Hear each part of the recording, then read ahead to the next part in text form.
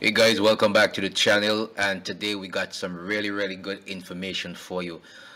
You have been asking me about the whole issue of drilling for oil and earthquakes and stuff like that, so I had to take my time and do some research to come up with some real life examples for you. Now, I'm not saying to you that what is happening in Jamaica is triggering earthquakes. What I'm going to say to you is that yes, drilling for oil, whether onshore or offshore, can trigger earthquakes. And this has been well documented.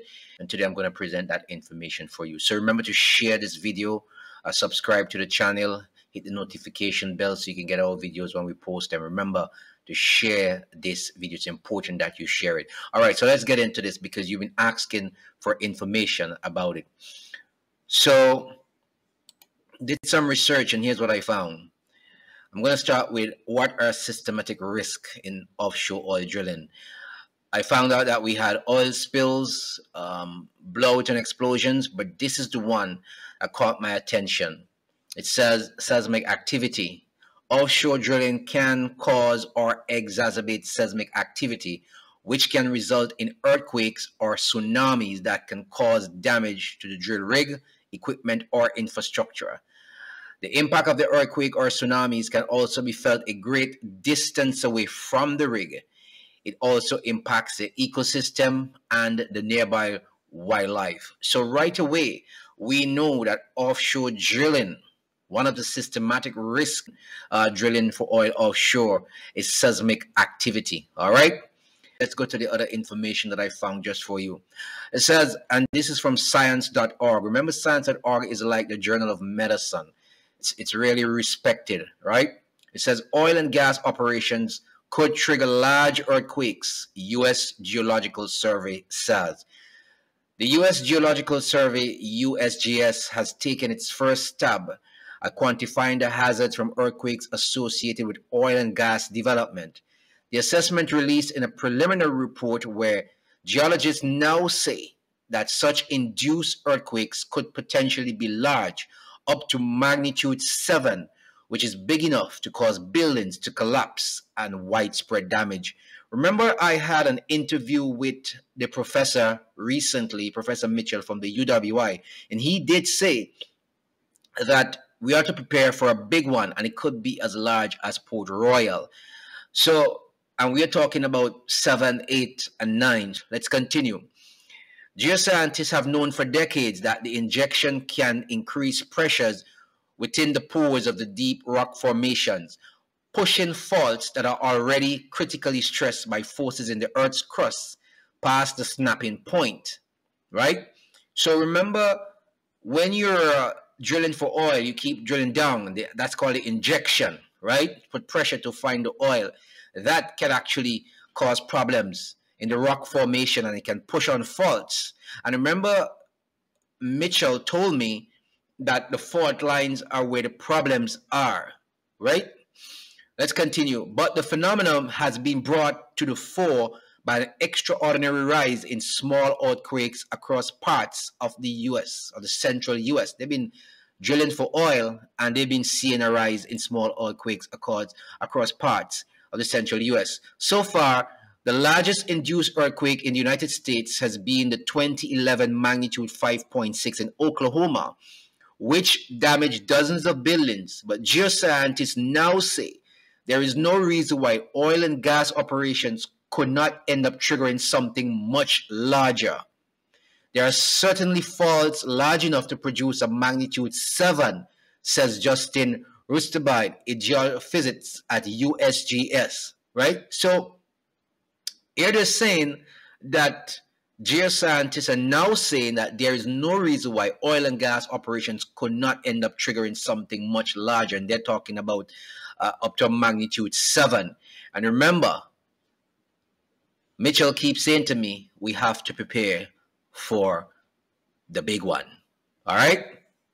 Science agencies and regulators finally seem to be taking induced earthquakes seriously.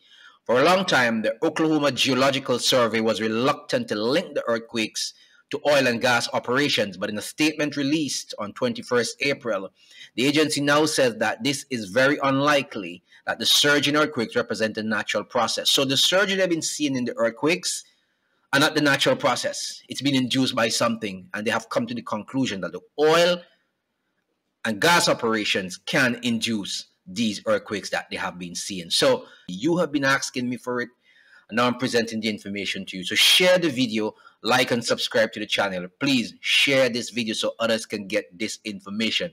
It's very, very important. Get your friends to subscribe so that they can also get the information. All right.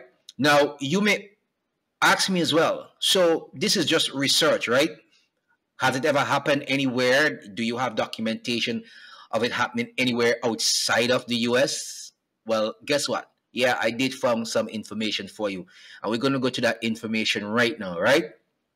Because in Spain, it did happen and they had to abandon the project. So let's take a look at that. It says Spain abandons offshore gas storage project due to earthquake risk. And this is from since May 2017. It says the Spanish Minister of Energy, Alvaro Nadal, said on May 3rd that the Castor offshore gas storage field and facilities will be dismantled after final confirmation from a team, including Massachusetts Institute of Technology and Harvard University expert, that gas injection into the field was causing tremors and minor earthquakes. So they had to abandon the project, right? And they got people from highly respected universities to give them this information. MIT, Harvard University. So this is not just somebody saying we had to stop because.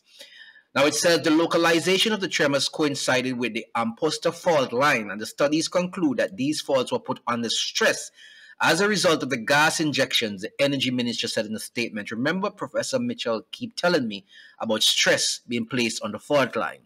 Some 200 tremors were detected in the area after gas injections started in 2013. So they had to abandon the project. So this is not just people saying things. These are real life examples of what have taken place. Now, this area that they're currently exploring for gas, oil in Jamaica, it's a massive block and it has potentially 7 billion barrels of oil to be found there. But take a look here. This is the whole block here you're seeing in white and marked out. In the orange is where there's a prospective lead, and in the yellow there's additional leads. But look at where the orange, the heavy deposits are. It's just off Kingston and those areas. If you see here the Blue Mountain Ridge right across here, look at where the green areas, the orange areas are. So I'm just saying, you know, you have to look at these things and pay attention. Then there is another issue that's been going on. Let's take a look at that one from Spain as well. I'm going to show you something here. The map shows the location of the Castor platform, the white square. That's the Castor platform right there. Closest seismic stations, and they're showing the seismic stations here, ALCX and ALC, and this is in Spain, right? And they're saying, and the approximate trace of the Amposta fault, the red line dotted. So this is the fault line right here. This is the fault line, and if fault lines are placed under stress, earthquakes can occur. But look at where the fault line is. That's the red shading right there. Look at where the fault line is, and look at where the oil rig is, the platform for drilling. You see what I'm talking about? So that's the fault line.